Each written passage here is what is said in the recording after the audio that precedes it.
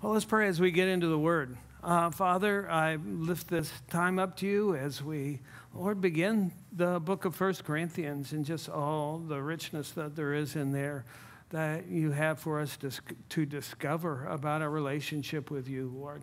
So we pray that you take this time, beginning with this week, as, Lord, you do. You just instruct us, Lord, and I pray that in all this you'd be glorified and your people would be edified in Jesus' name. Amen. As I said, we're beginning in the book of 1 Corinthians. I'm excited about it. It's been good to be in the book of Acts. It's been good to be there and, get all the history and all of that. But now to get into 1 Corinthians and to three things I really discover in the book of 1 Corinthians. One thing is who we are in Christ. And that's obviously incredibly important. And then, once we discover who we are in Christ, we then look at, well, if because of who I am in Christ, how should I then live? And then related to that, how I then relate to other people and how I relate to the Lord. So we'll see those things through our study of 1 Corinthians, but let's begin here by reading the first 9 verses. That's what we're going to look at today. As it says, Paul, called to be an apostle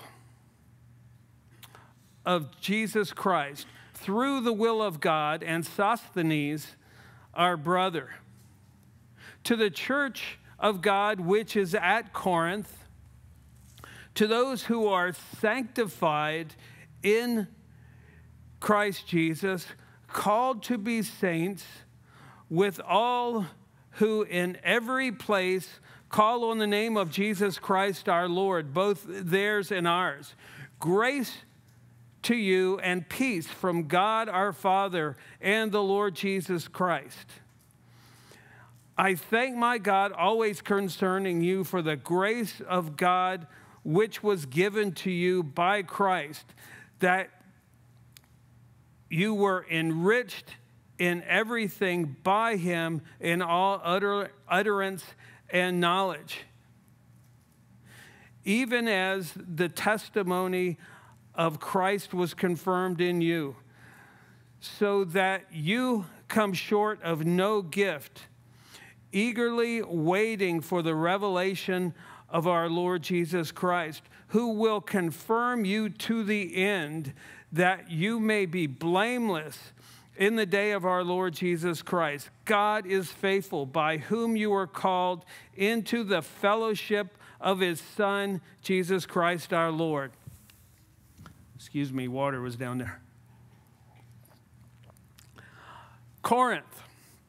We've read a little bit about Corinth as we were going through the book of Acts, but, today, obviously, needing a little more in-depth background, Corinth, as you'll see, is a Roman colonial city on an isthmus that connects northern and southern Greece. You can see it there. You might not, I didn't for a long time realize that Greece had 2 sections to it. The north being Greece, and then there's the Peloponnese down there at the bottom. Now, it was important to realize that it was a colonial city, and it was the most important Greek city to the Romans, being the center of commerce and culture. Now, Sue, if you can show the other picture, there you go. Now, Corinth was set right on the southern part of that isthmus where it connected to the Peloponnese. Now, the reason this is important, its location, is ships, when they were sailing around there, they didn't want to go all the way down below Greece to the rough waters.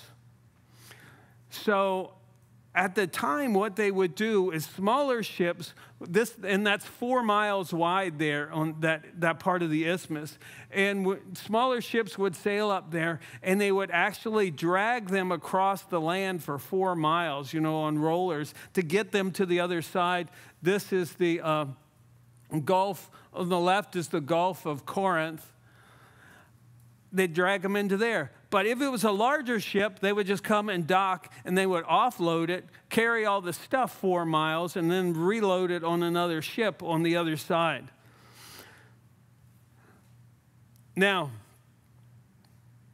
Corinth was also the location of what was called, to get these words out, the Isthmian Games. All these T-eth is kind of rough. But the Isthmian Games, which was kind of a competitive game, or is competitive with the Olympic Games. It's like they were, which one was going to be the best or the greatest this year or whatever. They'd have the Olympian Games and the Isthmian Games at the same time. Now, the city was also the center of a lot of idolatrous worship. It was the home of the worship of Aphrodite, which, there was a lot of, obviously, sexual aspects in that. And every evening, 1,000 women would come down from the temple into the city so that men could worship the goddess and support the temple. 1,000 every evening. Paul entered the city first in 51 AD and stayed and preached and taught there for a year and a half during his second missionary journey, as we saw as we studied. On his third missionary journey, while he was in Ephesus, Paul received word from the household of a woman named Chloe, who we'll find out about next week, about some problems that were going on there. He then received a delegation from the church who wanted understanding of certain theological questions. So as we study, we'll see these issues come up as he addresses them. Now, the problems we see in the Corinthian church are the same problems that we see really in the church today. Where people are, it's that understanding of who you are in Christ. And then because, when you discover who you are in Christ, then how does it affect your life? How does it affect your attitude about life? How does it affect what's going on at the present? They wanted to be in the church and in the world at the same time, as, again, we'll see as we continue in our studies. They wanted to walk after the flesh, and they wanted to walk in the Spirit at the same time. I mean, most people are familiar with the fact that the Corinthians, they stressed spiritual gifts. But at the same time, some of them were living immorally. Now,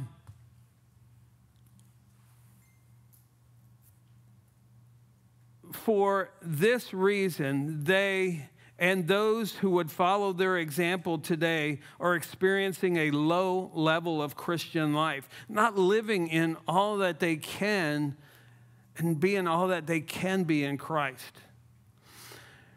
Now, when you try to live in both worlds, you're really not satisfied in either one. So, as Paul will describe through the pages of this epistle, the only answer to such a situation is to live your life after Jesus and not centered on yourself. So, now in verses 1 through 3, we're going to see, first of all, that we are called in Christ.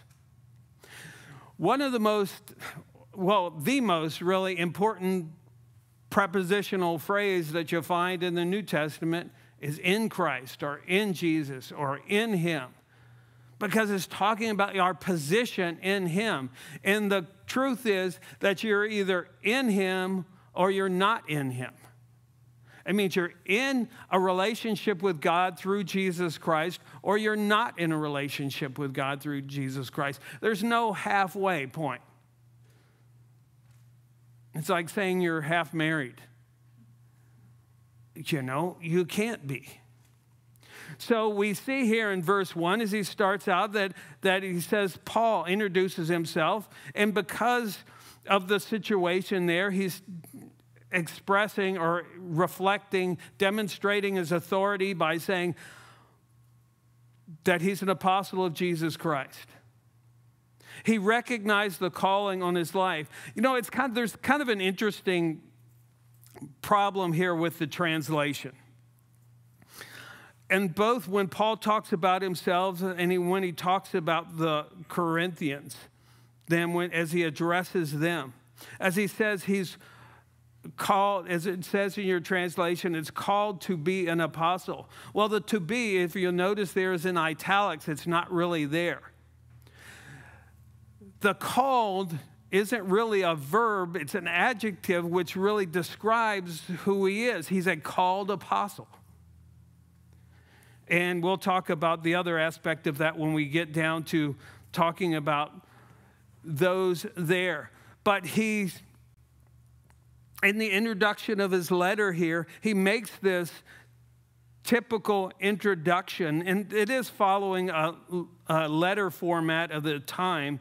So, you know, it has an introduction. He begins by introducing himself. Then he talks about how he, you know, the people he's addressing. Then there's usually a thanksgiving in the letter as well, and then they go on to the content. That's kind of the typical way they wrote letters at the time.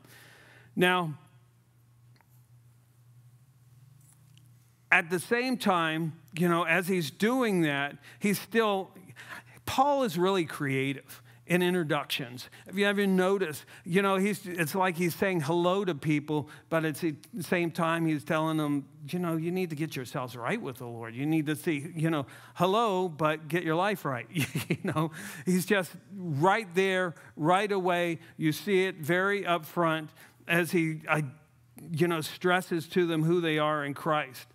He identifies himself as being a called apostle by the will of God. Now, some of the people in Corinth had a hard time with Paul, as we'll see later.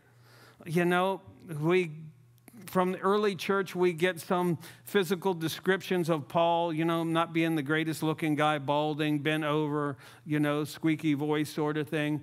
You know, we do have some description. Don't know how accurate they are. But at the same time, as I said, the dude's pretty blunt. You know, he was just very straightforward. And he, you know, when you have these people that are trying to be cultural and everything, and, you know, he wasn't really dealing with their cultural, according to their cultural sensitivities. He's telling them, you need to get right with the Lord.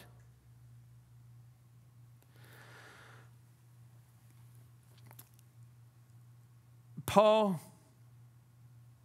knew that he was not an apostle by popular vote, but he was called, but God had called him to be an apostle. God had called him as an apostle. And it's critically important for you to know who you are in Christ, to know what God's called you to be, who he's called you to be in Christ, because, you know, there's going to be a lot of things that come your way, many challenges that, you know, are bound to come.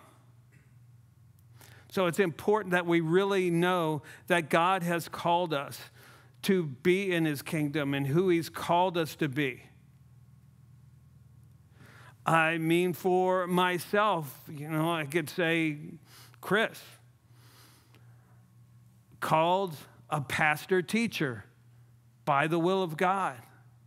But you all should be able to say, describe who you are in the same way. What you're doing, whether it be, you know, a husband by the will of God, a father by the will of God, a wife, a mother by the will of God, a technician by the will. Whatever you're doing, you should be able to think and know that here I am in the will of God doing what I'm doing, so there's no better place for me to be than in the will of God. And so that's what Paul's demonstrating there, what he's saying there about himself. Here I am, Paul, an apostle of Jesus Christ, according to the will of God. He was responding to the will of God as he ministered and not just listening to people. He saw himself in his ministry as being personally accountable to God. And that's what we each have to do in whatever our situations are, to realize that directly. There would be a lot fewer people falling and pastors falling if they saw themselves personally accountable to God for who they are and what they do. Now, he was also an apostle of Jesus Christ, not called along with the 12, but equal to the 12. Not called at the same time. In another place, he said, I was called like one born at a time. Unusual situation, different situation. God called me, but just as he called them. What is it that God has called you to be in the body of Christ? We each have a place. Now, then he introduces this other guy. Oh, there's another one of those TH words. And Sosthenes, our brother. Sosthenes. Sosthenes, as we remember from studying the book of Acts, was the new ruler of the synagogue in Corinth after Crispus, who was the ruler before, became a Christian, so he couldn't be the ruler of the synagogue there anymore. But then what happened is they went before the magistrate there in the city complaining about it, and some of the Romans reacted by beating up Sosthenes, who was the ruler, again, of the synagogue. And it becomes obvious after that, it seems to be that he experienced the grace of God and became a believer himself, probably through the witness of Paul. But now we find Paul in Ephesus, and Sosthenes acting as his secretary, or he's the one who's actually writing the letter to the Corinthians as Paul dictates it. Now we get to us, or we get, first of all, to the church in Corinth, as it says, to the church of God which is at Corinth. Paul addresses his letter to the church of God which is in Corinth. Now this is really important. There's 3 different words Paul uses to describe the fact of who they're called out to be, or the fact that they are called out. The first one here he addresses them as the church that is in Corinth. Now, the word for church in Greek is ekklesia, which means those who are called out by someone for a specific purpose. And again, we see that picture of purpose there. Each of us having a purpose. God didn't call you out to be a part of his church just so you could hang out. But everybody has a purpose. Everybody.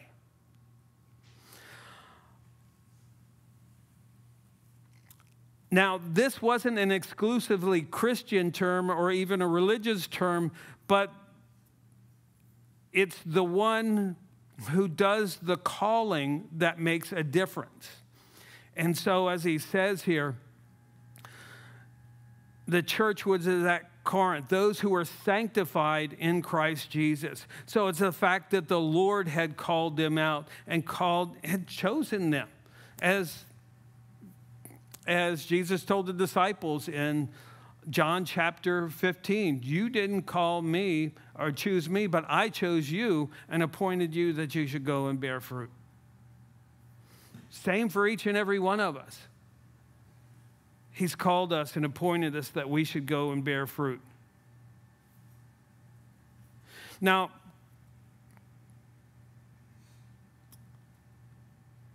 Paul continues the thought in his further descriptions of them.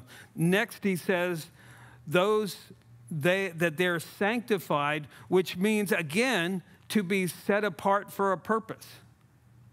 When you sanctify something, they talked about the implements in the temple being holy or sanctified. It means to be set apart for a specific purpose. So he's telling them, yes, you're the church, you've been called out. Not only have you been called out, but you've been set apart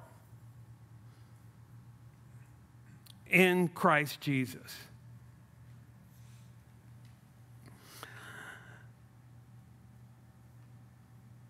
They're set apart for a specific purpose. Turn with me, if you will, to 1 Thessalonians, to the right there, a few books. 1 Thessalonians chapter 4.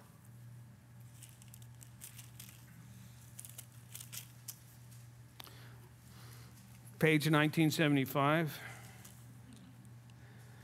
Verses 3 through 8, it reads, "For this is the will of God," here's that word again, "your sanctification."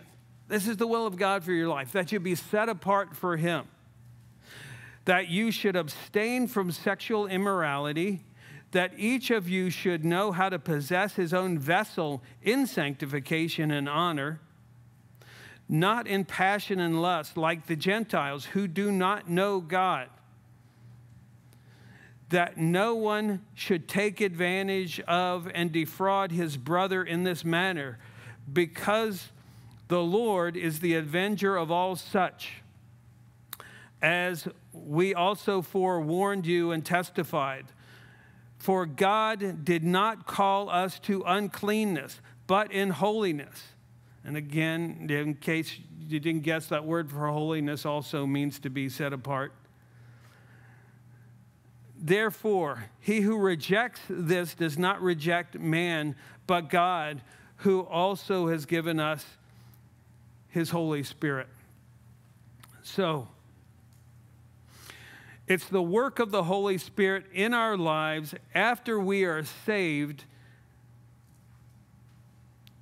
to make us useful, to set us apart for Him. Now, then, as I said before here, as Paul was called an apostle, then he tells them, well, you're called saints.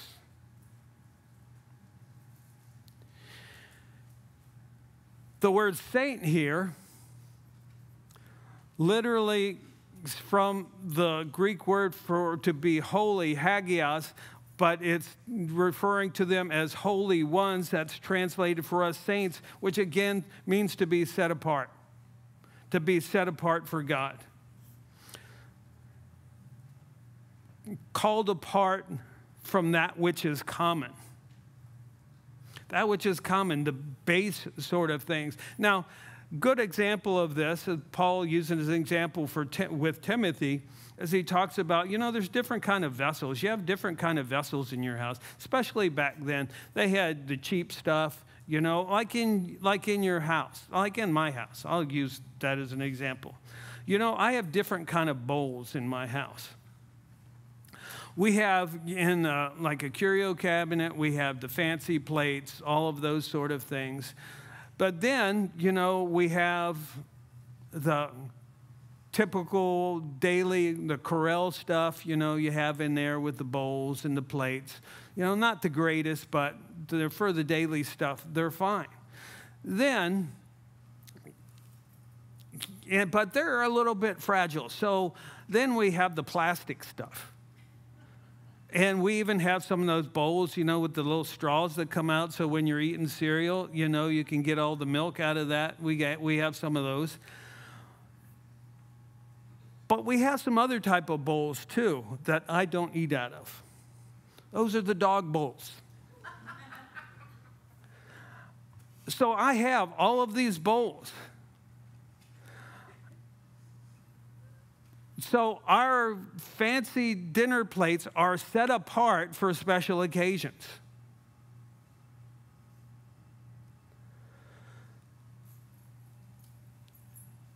That's what you are. You're set apart for His purposes. That's why it's not suitable for you to live like the world does. Because God has called you to be His child.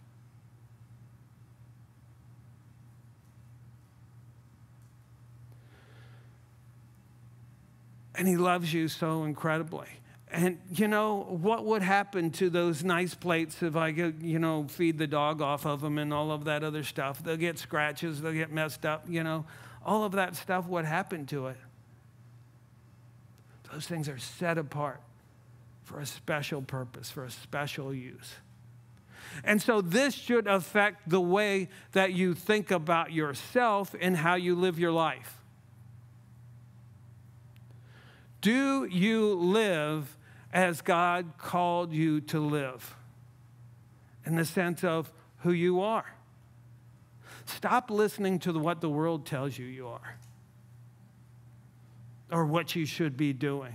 Listen to what He says you are and what you should be doing because of who you are. You ever notice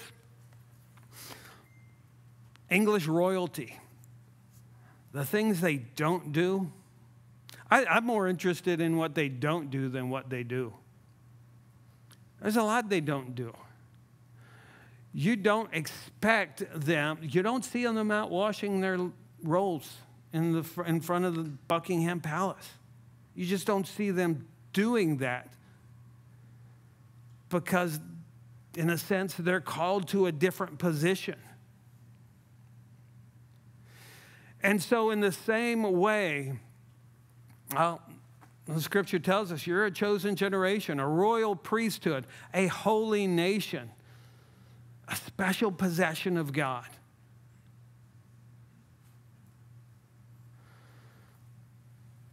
He's called us out of darkness into His glorious light. So how are we living that reflects that? Or are we? You see, part of it is the way we live becomes our witness to the people around us. I love it when you have the picture when Joseph was in Potiphar's house in the book of Genesis. And Potiphar's wife tries to seduce him. And his response to her was, how can one such as I do such a thing? He knew who he was, yes, as a Hebrew, but he also knew who he was in his relationship with God. So he said, how could I do that? That's not who I am. That makes absolutely no sense.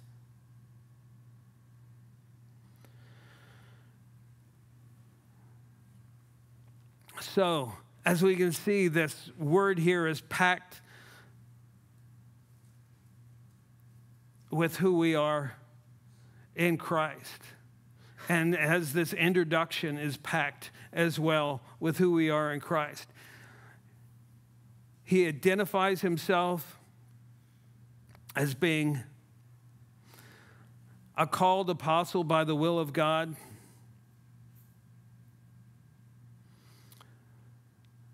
But we're called saints. Now,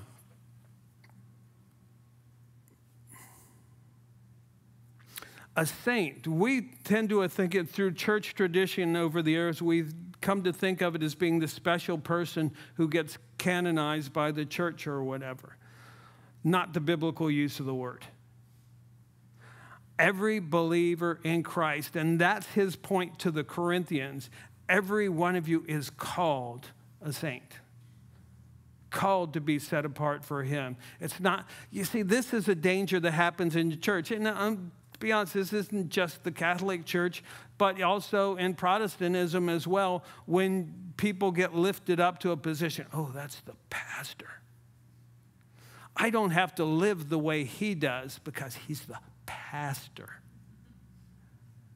So he's that holier guy, that he might be a saint. He might, have a Superman t-shirt on under his shirt or whatever.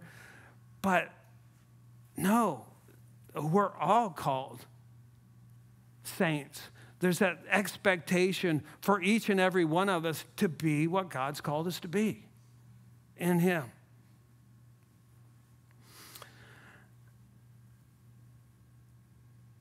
Now, the common thread between all believers is that we all, as it says here, those are sanctified and called saints, which in every place call on the name of Jesus Christ our Lord. That's what we have in common. And what does the scripture says? Whosoever calls upon the name of the Lord shall be saved. That's what we're talking about. All those who have come into a relationship with God through Jesus Christ by calling on his name, him being the only hope for our salvation, as they say, Lord, I'm a sinner. Save me. Save me. Whosoever calls upon the name of the Lord shall be saved. That defines you as a saint. Now, we see in verse 3 that we are called by grace, which results in peace. As it says, grace to you and peace from God our Father and the Lord Jesus Christ.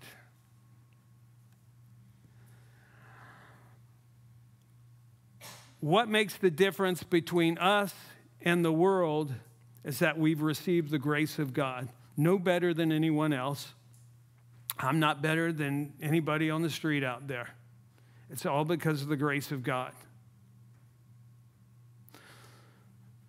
As Ephesians 2:8, really going on to verse 10 says, for by grace you've been saved through faith, that not of yourselves, it's a gift of God, not of works, lest anyone should boast. So we're all saved by grace. And then the 10th verse, always important to have in there as well, for we are his workmanship, literally his poema, his poem, his work of art. We are his workmanship, created in Christ Jesus unto good works, which he's prepared for beforehand that we should walk in them. We're not saved by our works, but we're saved unto good works.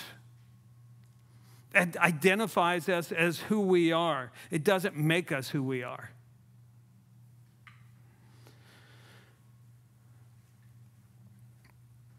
And then, as he says, grace and peace. So we experience the grace of God first in order that we might have peace from God. Now, two aspects of peace here. First of all, you have to experience the grace of God first in order to have peace, because it's by the grace of God that we have peace with God. And that's where it has to take place first. People are not going to have peace in this world until they have peace with God. So when we have peace with one another, we can then have peace with others. But we first have that peace with God through the cross. So that there's no longer a problem between God and I, because he's dealt with my sin through the cross. And now I can have peace with others because Jesus has done away with the wall that divides us. Since we all have to come to God in the same way. In Ephesians chapter 2, verses 14 through 18, Paul talks about how he is our peace, who has broken down every wall. And he was referring to the situation there that in Christ, that it doesn't matter whether you're a Jew or a Gentile, that was the situation at the time, that you come together as one in Christ. In Christ, it doesn't matter what your background is, your ethnicity is, your traditions are, your culture is. We are one in Christ. As Paul said, I believe, to the Galatians, in him there's no Jew, Gentile, barbarian, which they called everybody who didn't speak Greek, or Scythian, which is kind of like to the northeast. Doesn't matter. We're all one in Christ. And you see, that's what's critically important these days. We can look at the situation we have today, and we have a very divided country, as we've seen. But the only way it's going to be restored isn't going to be, and we see people intentionally trying to divide it. But the only way that can be united is in Christ.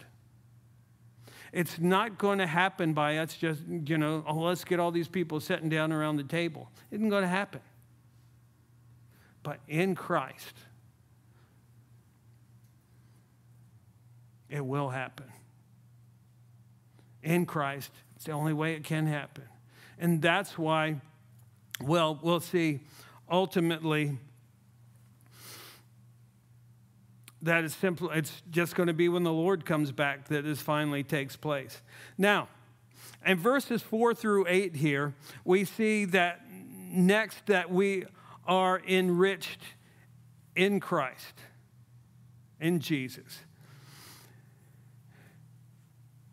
As it says, first of all, here, I thank my God always concerning you for the grace of God which was given to you in Christ Jesus, that you were enriched in everything by him, in all utterance and knowledge. So we're enriched by his grace.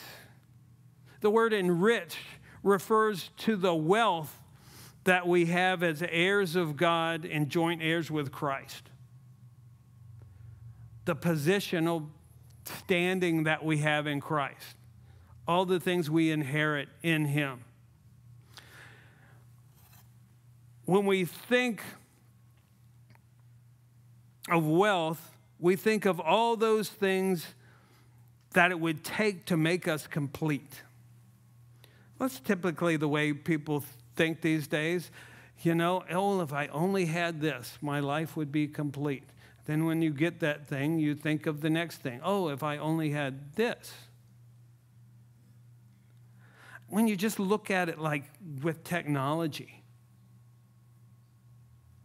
I remember back in the day when I was in college, my phone, I got, from AT&T. It was a landline, obviously, way back then, date myself. Plug it into the wall, paid $35 for it. Worked perfectly fine. But then you get the next expectation. Then there was the cordless phones. You just have to have a cordless phone. So I can get around the house. I'm not, on the line there. Then you started getting the first mobile phones. Remember the ones, you ever watch any of those old cop shows and they had the phone in the middle of the middle console there, and they're getting called and they're picking up that phone that's connected to a wire in the middle of. Then remember the first mobile phone. You thought you were carrying a walkie-talkie or whatever. That big. Now they keep getting smaller and smaller. Now it's gotten to the point of, How much memory does it have? How fast? You know, do you have the thumbnail idea? Do you have the retina scan? Do you have all? But you got to have it all now. You know, so they increase the things we got to have. The world, that's the difference here. You know, the world's always increasing what you have to get along, to be complete in this world. The truth is, the only place that we can find completeness is in Christ. None of those things will satisfy. Turn with me, if you will, to Colossians. Again, few books. We were in Thessalonians before. It's just before that. Ephesians, Philippians, Colossians. And Colossians chapter 2, verses 9 and 10. It says, for in him dwells, referring to Christ, dwells the fullness of the Godhead bodily, and you are complete in him, who is the head of all principality and power. You are complete in him. The only way to be complete is to be in Jesus. You're not going to find it anywhere else. Nothing you can get in the world, a house, a car, a bigger house, a bigger car, more expensive vacation, whatever. You're not going to be complete in those things. Those things are fine once you are complete, but you can't use those things to make you complete because they can't do it. Nothing in the world was designed to make you complete. You might have heard that expression, we have a God-shaped hole in our hearts that can only be filled by a relationship with God through Christ.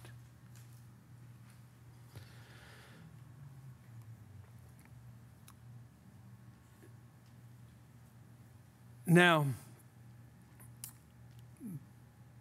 Peter tells us as well in 2 Peter 1, verses 2 through 4, that he's given us everything that pertains to life and godliness through the knowledge of him.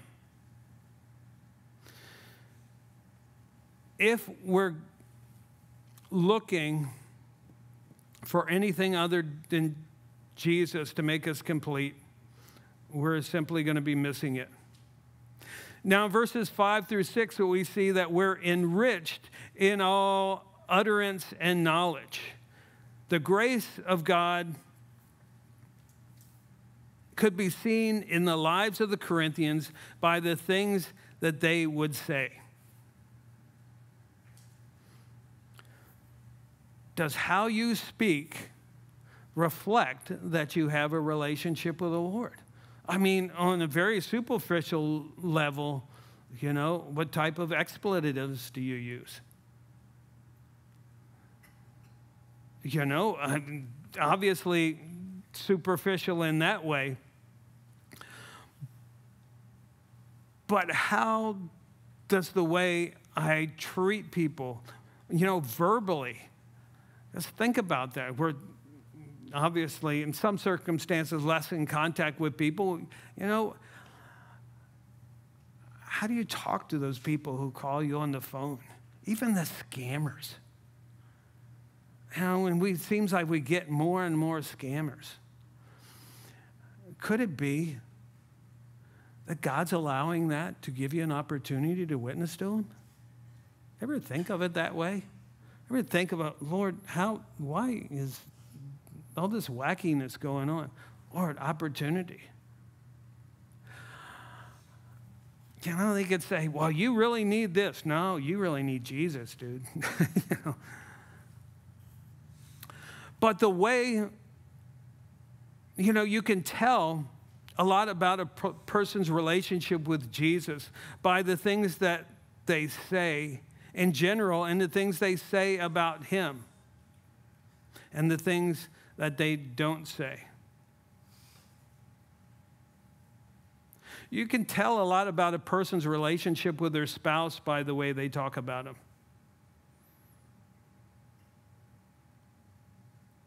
What you say reflects how well you really know the Lord. And, seriously, when you think about it, what do you find easiest to talk about? Usually the thing you're most interested in, the thing you're most about.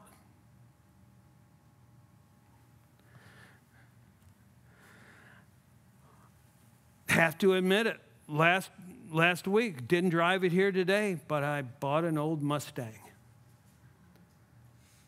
And I was kind of excited about buying that old Mustang. 2006. It's got its problems, but it's got a V6. You turn on that car, and it's vroom, And the danger is, that you can see that we have these typical interests, and we tend to talk about those things more than we talk about the Lord, who really, as believers, is our life. It's not just something we have as a tag on our life or as something we have to enjoy during our life. He is our life. So certainly shouldn't, Jesus be the easiest thing to flow off our lips. So then,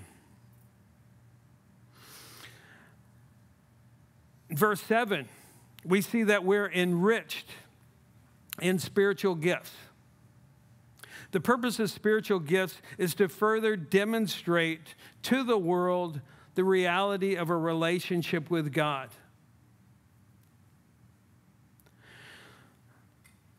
And the reason that Paul's dealing with this specifically with them, as if you know the church in Corinth, they got really into excess on the spiritual gifts. So he had to put it into perspective.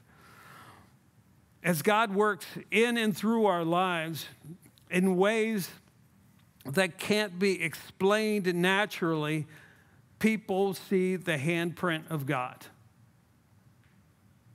When people look at your life see God working in your life in some way, that it makes them think. That's why we're called to live a supernatural type of life, dependent on Him, looking to Him, a life of prayer, a life of faith and trust in Him, is that other people might see it. Say, hey, there's something different here.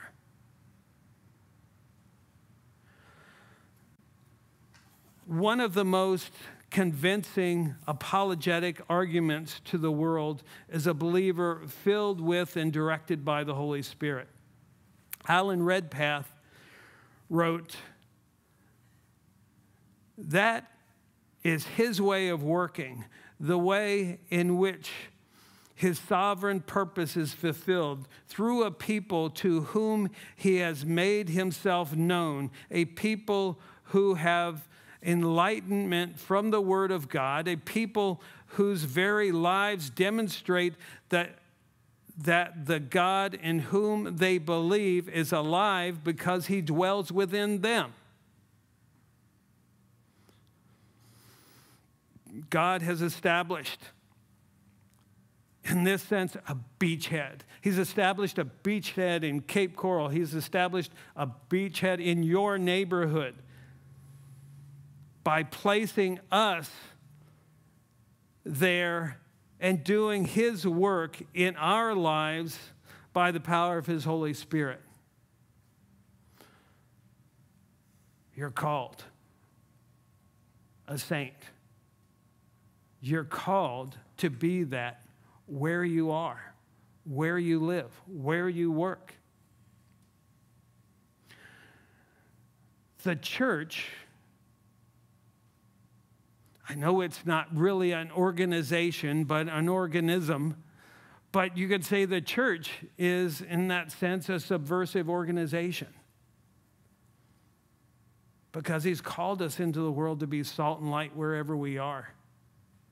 So that as we're there, as we talk to people, as we affect other people, they see Jesus. I love it. The greatest picture I see in the book of Acts is when the apostles were called before the Sanhedrin, and it says, and they looked at them and saw they were unlearned and uneducated men. But then it says, but they took note that they had been with Jesus. They took that. Do people think that when they encounter us? Do they take note? Do they observe? Do they get the impression that we've been with Jesus? And then the last part of verse 7 and verse 8, we see we're enriched as we wait for the return of Jesus. As it says, eagerly waiting for the revelation of our Lord Jesus Christ, who will confirm you to the end, that you may be blameless in the day of our Lord Jesus Christ. God is not finished with us yet. He's going to continue to confirm and establish us till the end. As it says in Philippians 1:6, he who began a good work in you will be completing it until the day of Christ Jesus. If you're in him, God's going to continue working on you, conforming you into the image of Jesus until he returns. And then, as we see him face to face, the scripture tells us we'll know him as we've been known,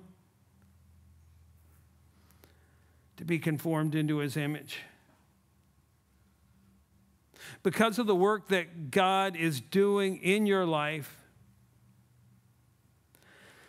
as he's saying that you'll be blameless, no one can make up charges against you. It's not that they won't try, but nothing will stick. Called us to be blameless in him. And the truth of God will be evident in your life. Well, we're going to stop there because I don't want to go too fast through verse 9 because there's a lot in there as well. But the point being is that we're called to know who we are in Christ. That we're called saints. We're called to be set apart for him. We're called to live holy lives. But the only way we can do that is if we're in a relationship with him. If we've personally accepted Jesus Christ as our Savior. If we've confessed our sins, repented of our sins, and placed our faith alone in him for our salvation. That's it. That's what makes a saint a saint. And anyone who hasn't done that is an ain't. So, I would encourage you, if there's anyone here who has not done that, afterwards, love to pray with you. Love to have any questions. I'd love to speak with you. But for each of us to know who we are, and because of who we are, then how should I then live? Think about that. You know, because as Paul will tell the Corinthians later, it's the love of Christ that constrains or compels me. That's what controls my life, is the fact that he loved me to the extent that he went to die for my sins on the cross, that I could have life in him. What does everything else matter in comparison to that? Not a bit. Not a bit compared to that. So that should shape our very lives. So let's pray. Father, we thank you so much for your word, Lord God. We thank you for who we are in you, Lord. And Lord, that you're working by your Spirit in our lives. You've called us saints. But because you've called us to be saints, you're conforming us into your image. And Lord, we're becoming more and more like you. And we thank you for that, Lord. Lord, wherever you have us, whether it be our jobs, homes, schools, whatever, Lord, that you'd use us in those situations. Lord, because this world desperately needs you. It's falling apart without you, Lord. So we thank you for that, Lord, and we love you in Jesus' name. Amen.